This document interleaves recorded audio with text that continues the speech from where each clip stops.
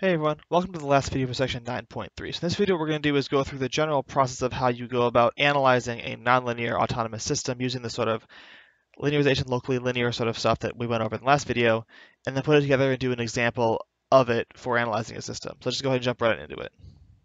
So analyzing autonomous nonlinear systems. So the process here goes something like this. So we're always going to assume that our functions are at least two derivatives because then we can just apply this directly.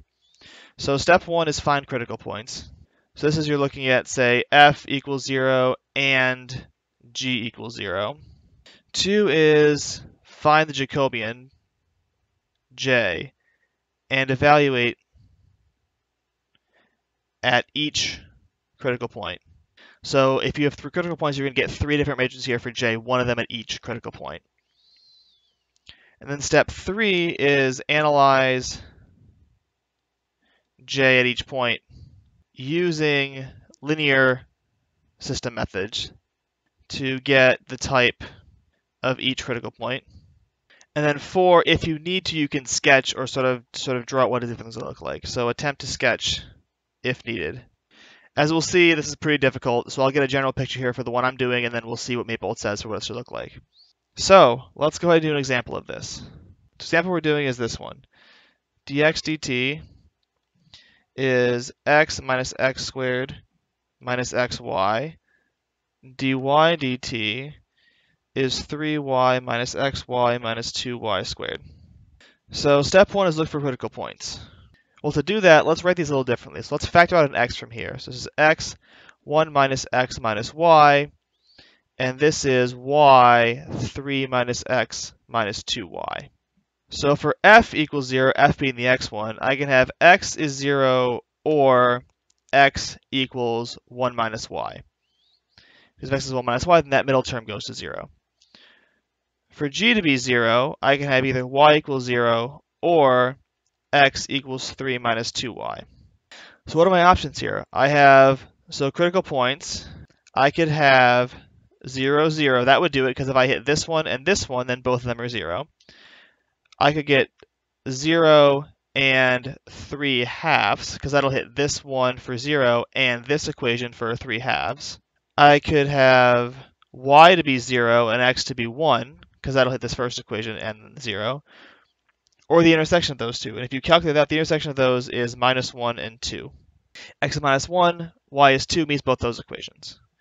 So I have 4 critical points, so I'm going to have to do this analysis 4 times to figure out what's going on with this equation. So 2, Jacobian. So a trick for doing this, you can just compute the Jacobian right away and then plug it in at all 4 of the points.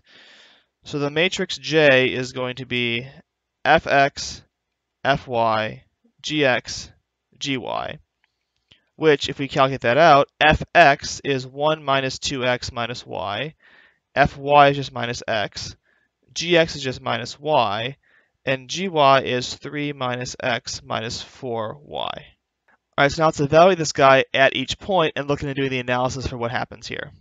So at 0, 0, j is what? If I plug in 0 and 0 for x and y, I get 1, 0, 0, 3.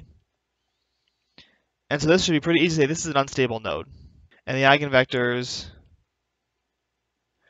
are 1, 0 and 0, 1. This is eigenvalue 1, and this is eigenvalue 3. If you work with the calculation, you'll see that's what you get. If I plug in 0 and 3 halves, my j is negative 1 half, 0, negative 3 halves, negative 3. And if I do the work here, I'll get my eigenvalues are negative 1 half and negative 3. They're the ones on the diagonal, as they should be. And then for 1 half, I get an eigenvector of 5 minus 3. And for minus 3, I get an eigenvector of 0, 1. Let's keep going. If I plug in 1, 0, then j is negative 1, 0, 2, which has eigenvalues of minus 1 and 2, and corresponding eigenvectors. For minus 1, I get 1, 0, and for 2, I get 1, 3. This is all work we've done in the last couple sections, so you can work that out on your own to figure out what those are.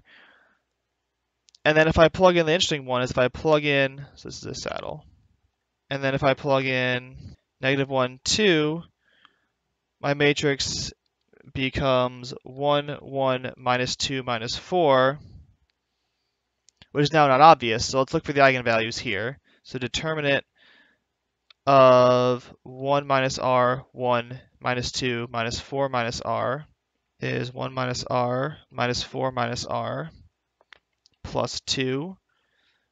This is r squared plus 3r minus 4 plus 2, which is r squared plus 3r minus 2, which does not factor.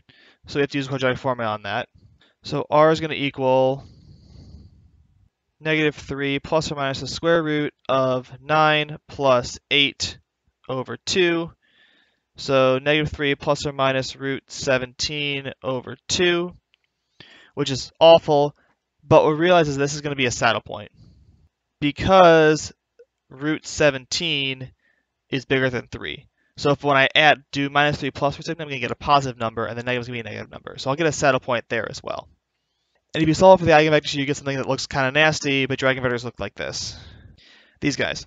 So for those eigenvalues, you get those eigenvectors, and it's going to be a saddle point with those guys, where this is going to be this is going to come in, and this is going to go out in terms of the direction of the saddle point. So now let's attempt to draw what all this looks like and see what happens. So we saw that we had critical points at 0, 0, at 0, 3/2, at 1, 0, and at -1, 2. This guy here was an unstable node with the things being in the coordinate directions. This here was a saddle point with the guys on the axis coming in and the guys up at the angles here going out. This guy here was a sink with everything coming in, but we had the eigenvectors being as 0, 1, so directly in from the axis, and then off in this direction as well. And this guy up here was our saddle point, which is our nasty eigenvector one. So something like this, where you've got this one's out and this one's in. So from this, you can sort of guess which direction is going to look like. So this is all a pretty nasty looking sketch here, and that's what you're going to get out of these systems. But you can sort of guess what direction is going to look like from here, right? So if I start here, I'm going to come away from here and then end up inside this sink. And same thing here, I'm going to come and I'm going to end up inside this sink. If I start here, I'm going to come straight across. But some of these curves are going to go off and follow the saddle point and then may loop around. We'll see what happens. That depends on the actual nonlinear system. So once you start getting away from the actual critical points, it depends a lot on the nonlinear system, not just the linear system you have. And you're going to get some directions that come out of the saddle point and go into this one. And things that go down are just going to go down. Because there's nothing else down here for them to interact with. They're just going to take off and go down that way. So that looks pretty awful, and that's what you're going to get in these pictures. These drawings are not going to be great, so generally you will not have to draw stuff. But let's see what Maple says about this and see what it gives me for this picture. So here's the whole picture as drawn by Maple. So as you can see, we didn't do, too bad. It's not great because of what our setup is, but, because drawing things by hand is not great, but we didn't do too bad. There is a node at 0, that looks about right. There is going to be a sink at 3/2. Everything looks like it's sort of coming into here around 3/2.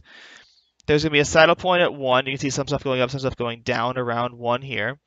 And there's going to be another saddle point up at 1 minus 2, somewhere in this range here. So let's see what we get. Let's go zoom in more on each of these points and see what we get. So if we zoom in towards the origin, towards 0, 0, we definitely see our node structure coming in. That it looks very much like a unstable node near the origin. If we go to our other point out at 1, 0, there's our saddle point. Right at 1, 0, we see we've got curves going up, going down. There's sort of our saddle point vector field we expect to see right there. If we go to the one at 3/2 and 0, we see our sink. All the arrows sort of funneling in towards 1.5 here on this line. And then if we jump out to our other one at -1 and 2, we see another saddle point looking field there. So if we zoom in on each of the critical points that we saw, we get the right idea. We see that we get the right structure that we expected to see based on our linear analysis, even though this is solving the full nonlinear system here. Drawing can be annoying, but overall the picture gets you an idea of what's going on with your system, and you can sort of use that to figure out how your system behaves.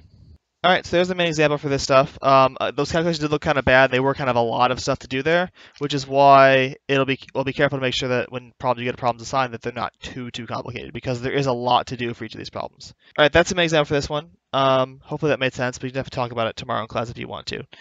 So thanks a lot for watching, and next one we'll go into more examples of different systems that use these sorts of properties. So I will see you then.